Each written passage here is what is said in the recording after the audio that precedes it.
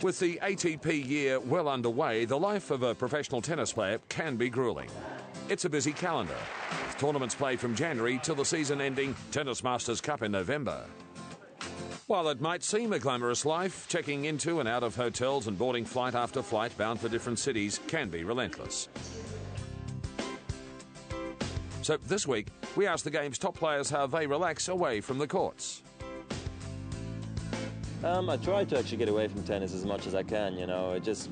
I love this sport, you know, but don't get me wrong, but I think doing it for over 10 years now, you know, on the professional level, it's a grind, you know, and I think what I do is my scheduling is very important to me, so that's why I didn't play a tournament for 2 or 3 months, get away from everything.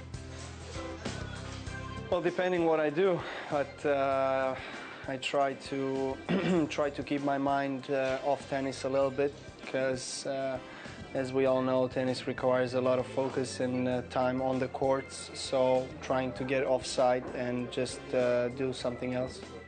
Usually playing cards or hanging out with, you know, some of my friends on tour, Marty or Andy or Robbie, the Bryans. Just relax and get a nice dinner and maybe watch some TV, mess around on the internet, just anything that doesn't take too much effort, so you're not wasting your energy for a match that you hopefully have the next day.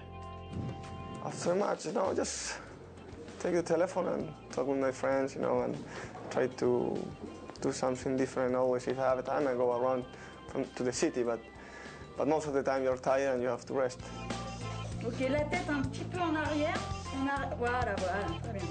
Watching a movie, it's just hanging around.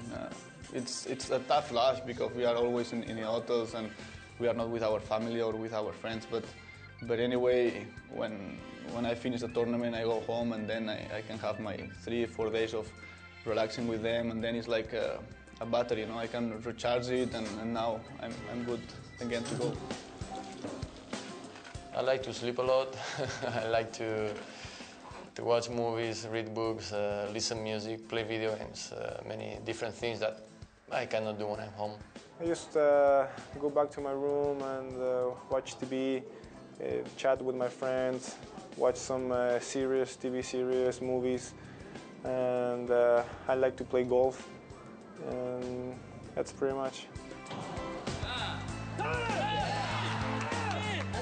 don't like to do anything too special. I spend a lot of time on the internet when I'm away, speaking to my friends from back home and keeping in touch with my family that way. You know, apart from that, not really too much. Yeah.